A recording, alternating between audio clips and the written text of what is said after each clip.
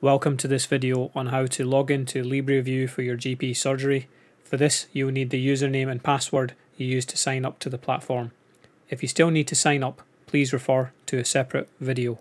The content of this video is put forth as entertainment purposes only, and this creator makes no claims, promises or guarantees about the accuracy, completeness or adequacy of the procedures and instructions contained therein.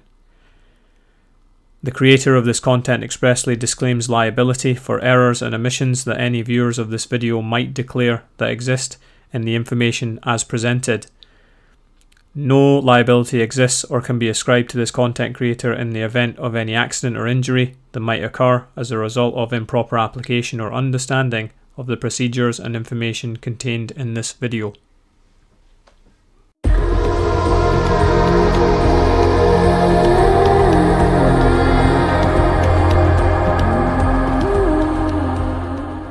We'll type in www.libreview.com into your browser and press enter.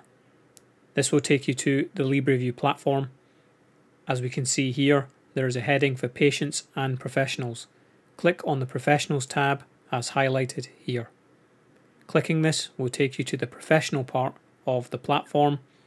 We'll now click Login in the top bar as highlighted here.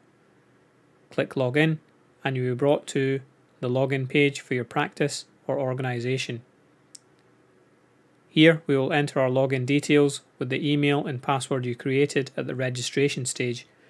Once you have entered this, click the blue login button as shown here. This will take you to the page for your practice or organisation. If we click on the icon which looks like a person in the top left, this will take you to the list of patients for your practice. You should see your practice name appear in the upper left hand corner as highlighted here. We don't have any patients in our list yet for our practice.